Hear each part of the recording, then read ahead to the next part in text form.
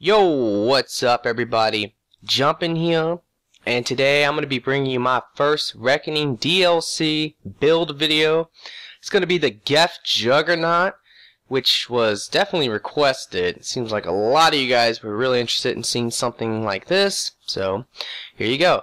Now the weapons I recommend for him, SMGs I personally think are pretty good, like the Hurricane, but there's really one reason for that, and that is this new weapon attachment, the Power Magnifier. This thing is really good for a guy like this because of his siege pulse.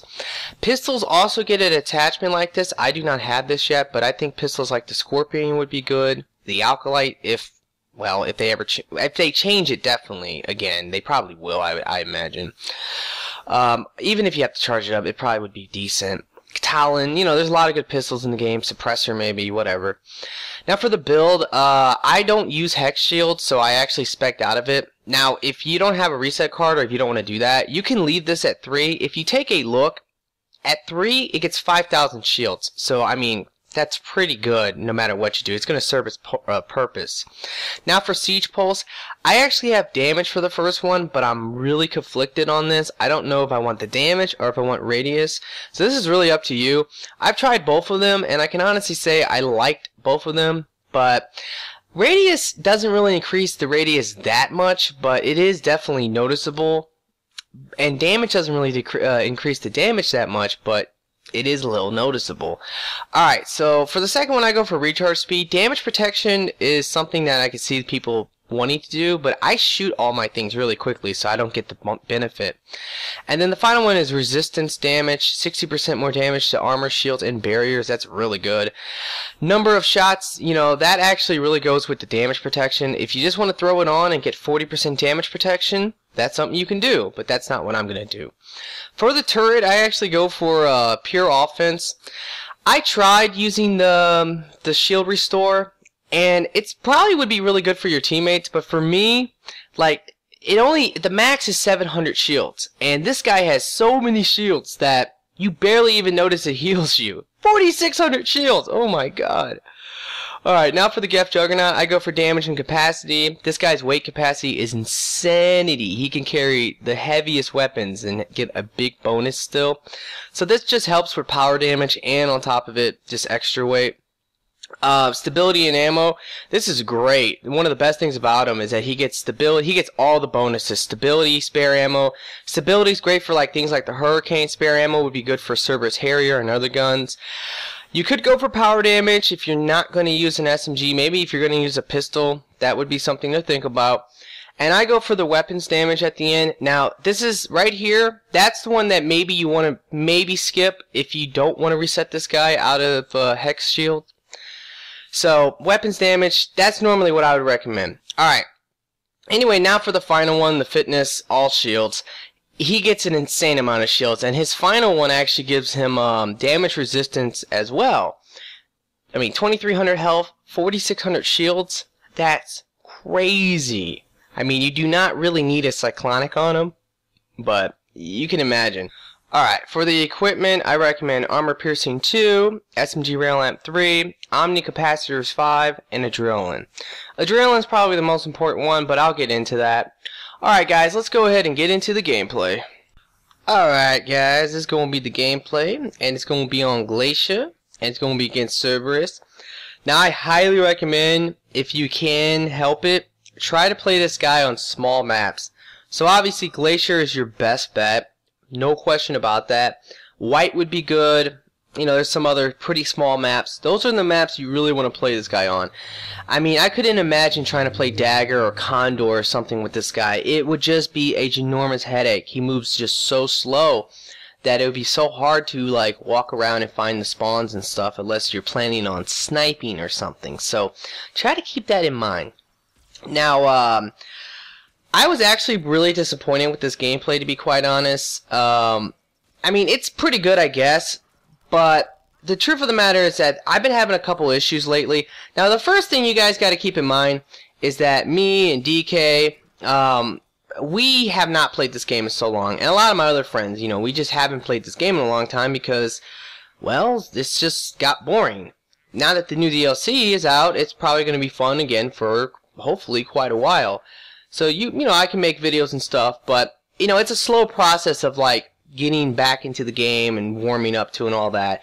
So you guys got to keep that in mind a little bit. You got to give me a little leeway for like my first couple well, at least this gameplay. You know, but by the time I come out with my second one, I would imagine I would be pretty much warmed back up to the game.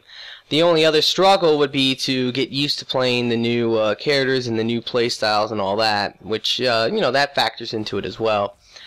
Also, I do want to say one thing real quick, is that you guys should go and subscribe to DK if you haven't yet. Now, hopefully most of you guys have, but if you are one of the few people who haven't, I would highly recommend you go check out DK's channel. He's going to be posting Mass Effect as well, and a lot of it's going to include me, like dual comms and live comms and a lot of things like that. So look out for that.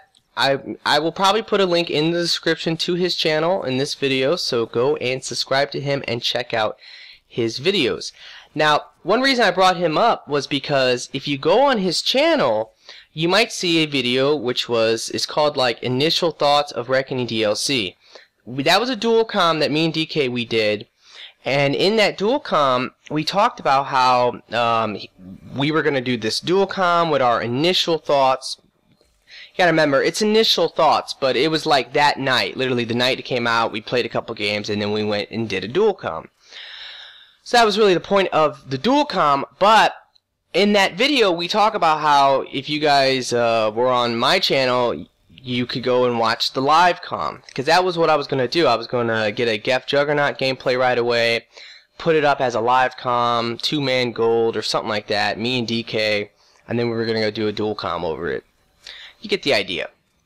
So that's what we were going to do. But unfortunately for me, and this factors into what I was saying earlier about how I'm having some issues lately, my computer is just acting up more than ever now, to be quite honest. Like, that gameplay from my POV was totally screwed. I had no idea either until after we literally did the dual comm. When I went to go and make the video, I realized that, yeah, but that the whole gameplay was ruined. The reason why was because my capture card messed up, and it's been messing up lately. What it will do is that I'll record, and I won't really even know that it's happening, to be quite honest. But what will happen is that, let's say you get to watch 2 seconds of gameplay, it would skip ahead 4 seconds. So, and that's literally non-stop. So you take like a 25-minute video and it's dumbed down to like an 8 or 9-minute video, and it's 2 seconds of you watching, 4 seconds of it skipping ahead. So it's totally ruined. So, and what's unfortunate about that was, like, that was the gameplay I wanted to do. So, like, today I had to get on. I mean, I was going to have it up real early in the morning, and you guys could watch it all day. But instead, I had to get up, go play some more Geth Juggernaut. I'm not saying I'm sick of them or anything, but I played a lot of Geth Juggernaut because I was trying to get another gameplay to bring out for the build video. So, I mean, I don't know. It's unfortunate. Hopefully my computer stops freezing on me like non-stop, and hopefully my capture card will not have this issue anymore. That's the only thing I can do right now, because I can't like buy me another computer, and I really don't have the money to buy me another capture card. So I just have to hope for the best. So try to keep that in mind, guys. Now let's talk about the Geth Juggernaut, because obviously that is why you guys are watching this video. You guys really requested the Geth Juggernaut. He by far won. The one that really came in a close second would have been the Krogan Warlord. Now, I'm not going to say I'm going to do the Krogan Warlord next. In fact, I think I might do the Alliance Infiltration Unit next. The reason why is because the Alliance Infiltration Unit, in my opinion, is probably the best new one. I mean, it's an infiltrator. We all know infiltrators are really good. It has the... I mean, out of all the infiltrator builds you can make, the best ones for just the most carnage it's always been shotgun builds. Claymore, Piranha, you know, all these things like that. Wraith is really good. She gets shotgun damage bonus. Now, I've been seeing some people comment saying that, will she be like the new Geth Piranha? No. The reason why is because the Piranha has been nerfed. It only has 6 bullets. And the thing that made the Geth Piranha so amazing was the overall damage, the accuracy bonuses from Hunter mode and the rate of fire bonuses for Hunter mode. That's the truth, guys. Like that was what made that build so amazing. So will she be on that level? No. But will she be extremely good with all shotguns? Yes. So that right there makes her amazing. And on top of that, she gets Snap Freeze, which is like, well, one of the best powers in the game. If you watched my Paladin video, I mean, the amount of cryo explosions you can get off of Snap Freeze now is insanity. It's insanity. So by her having that power, she's going to be able to do the same thing the Paladin used to, well, could also do. The difference is that there's really no point anymore to use the Paladin. You could just use her. Like, she's really honestly the better choice.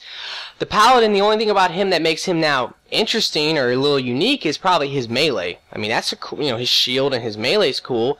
But besides that, like, I don't really think that there's really no point to use the Paladin when you could just use the Alliance Infiltration unit.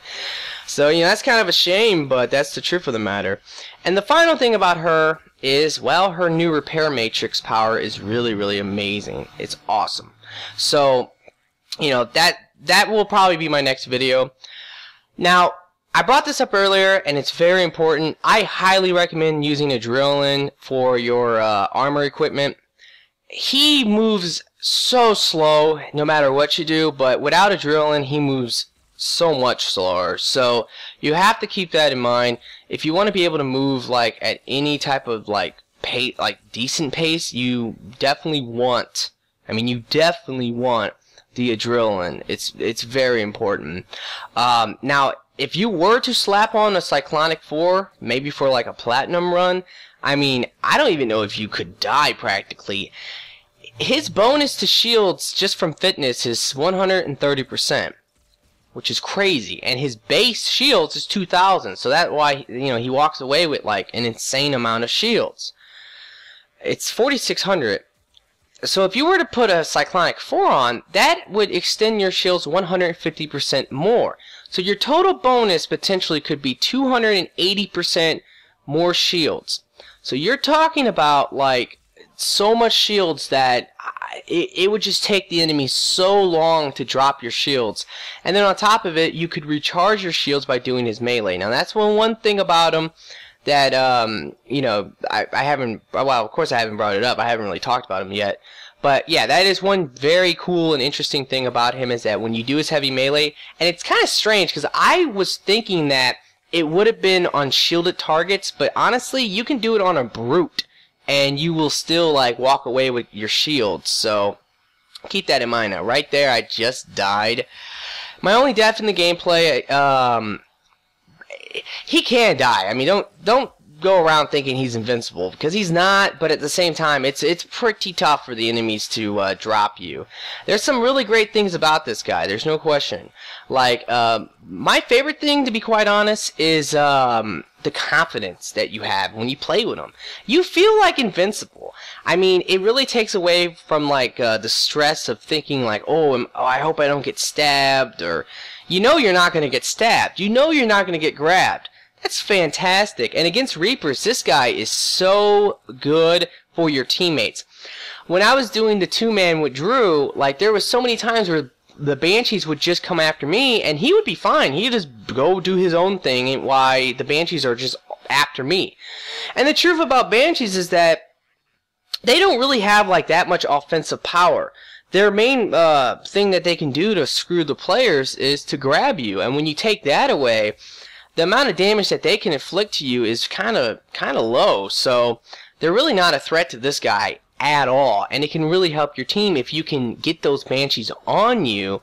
And you could just literally just let them like hit you and just walk away from them, and they're really not going to do much damage to you. And if they're on you, your teammates won't have to worry about the Banshees. So it's pretty awesome, to be quite honest. That's one thing that's great about him. And just the sheer amount of confidence that you get from just being this ginormous tank. If you ever feel little, it's like, to me, if I play as a Volus, I feel like very unconfident. I really do. And it's kind of funny because he's the shortest one. And with this guy, I feel like literally the most confident. I feel more confident with this guy than I would with like a Geth Infiltrator. No joke. Although the Infiltrator can kill everything so fast, and I know, you know, he's so good and all these other things, and the Turian's Ghost is so good, but with this guy, I'm literally more confident, but I'm like twice the size of those guys. I don't know if that has anything to do with it, if that plays into it, but maybe it's like state of mind or something. I don't really know, but I really do feel that way, to be quite honest. Yeah, but you know, if you're watching this gameplay, you can see the way I like to play with him so far. You know, all this can change. This is literally day 1 still, so you have to remember that. But the way I feel is that his power, his siege pulse power, is really awesome. It is awesome. It's a lot like the biotic orbs, honestly, but I like it. Like, I don't like the orbs where I like this power. It's just the way it is, man. Like, it is a very interesting power. If you spam it at enemies, you can kill them like pretty quickly, to be quite honest. And it's a range attack and all that. It's really nice, to be quite honest. Now, the Hurricane's good too on him. I do like the Hurricane. The Hurricane has a lot of DPS. It's a really great gun for DPS. And with his recoil or his stability bonuses, you don't really get much recoil, which is great. And with that new, here's the truth. The power magnifier weapon attachments now are going to be so awesome. They really are. And you, like I said, you can get it for the SMG, and you can get it with pistols.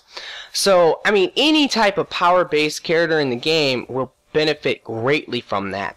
But the one that, all right, the one thing that really sticks out in my mind that makes me go, uh-oh, is grenades. I mean, imagine using that on arc grenades or something. Just 30% more power damage. And then you slap on a power amplifier 4, and you're walking away with, like, an insane amount of, like, extra damage for your grenades. Pretty awesome. So, keep that in mind. That new attachment is great. And it does help him out a lot. When there was one game I played where I didn't use it, and yeah, I could see a big difference of damage. Siege Pulse can pretty much, the 3 shots from that can almost kill like everything on gold, to be quite honest. If you hit like a Dragoon, it's like 2 shots, probably 3 shots for a Pyro. So most enemies, they die really fast from it. And it's a cool power because you feel like a fucking prime. I mean, think about it. It's amazing. I mean, and the other big thing about this guy, the main big thing, is the fact that he's just so beefy. He's so beefy. 4,600 shields is amazing. 2,300 health is amazing. It's really hard for him to go down. It's awesome. Like, he's awesome in that aspect. Of course, he can't run. Because he can't run, one thing you have to think about is, well, certain objectives could kind of screw you. Like, if the device is across the map, it's going to take you a long time to get to the device if you have to carry the pizza boxes. Honestly, I take that back. I think in this gameplay, maybe this gameplay, I actually do carry the box. And from what I can tell, yeah, it's actually right here, I think. What I can tell is that it doesn't really seem like I move any slower. So, you're just going to have to walk all the way there. And I'm not saying, like, this guy is, you shouldn't do the ejective with this guy. I'm not saying that. You should totally do the ejective with this guy. He's good for uploads. He's great for escorts. If you let him get on the device, enemies, I mean, they try and they try and they try, but they cannot kill him. Then on top of that, what's great is that he doesn't get staggered much at all. I've been on a device and I've been hit by a brute with him, and that doesn't knock me off. If a brute doesn't knock me off, I don't really think much of anything's going to be able to knock me off of the device. And once again, he would be pretty good for carrying the pizza boxes as well because he's so beefy. So I'm not saying don't do the ejective. The only fear that you have to have is that if you're doing like devices, for example, and you're like the last one left, you're going to have to literally walk potentially from one side of the map to the other side of the map. It will take you so long, you're going to kill a lot of time. All the enemies are going to surround you. That's the only thing to fear. Anyway, though, like I said, overall, I would say that this the Juggernaut is really cool. I don't want to say he's really, really good. I don't want to say he's bad. I don't want to say anything. because no matter what I say, I always get like criticized for it. So it's like no one understands that. Can't I have an opinion? That's just how it is. So I'm gonna stick with the whole thing that he's just really cool. I'll let you guys decide from the gameplay and from his stats and from everything I'm talking about if you think he's gonna if you think he's good, and then if you play with him if he's good. I'll let you guys comment away. Tell me if do you think he's good? How do you feel? Like I said, like to me, like I like him. I didn't think I was gonna like him. That's the truth of the matter. I do like him, and I did not think I was going to like him. The reason why I didn't think I was going to like him was the fact he couldn't run. I was looking at him as in the idea of my playstyle, and I just thought, hey, he can't run. And the other thing too about him that made me a little questionable, like made me think that maybe I won't like him, is the fact that his powers, like his siege pulse power, is something I knew that would be awesome. But the hex shield, not my playstyle. The turret, I didn't, offensively, it's really not that good. And defensively for him, I don't know. It just kind of gets, in a lot of ways, the turret can get in the way of you actually just spamming your siege pulse. That's the truth of the matter. So, a lot of times you might find yourself not using it. So, I don't know. But siege pulse is so good, I think, that it makes up for the lack of like another really amazing secondary power for my playstyle, for just moving around and not playing defensive or whatever. So that's just the way I look at it. So like I said, I think he's really cool. I love the fact he gives you a lot of confidence. I love the fact that Banshees can't grab him and Phantoms can't grab him, all that. Fantastic. I love his power, Siege Pulse. It's amazing, I personally think. And a lot of other stuff. So that's going to be pretty much it though, guys. Please like and favorite this video, subscribe to me and DK and all that, and have a nice day.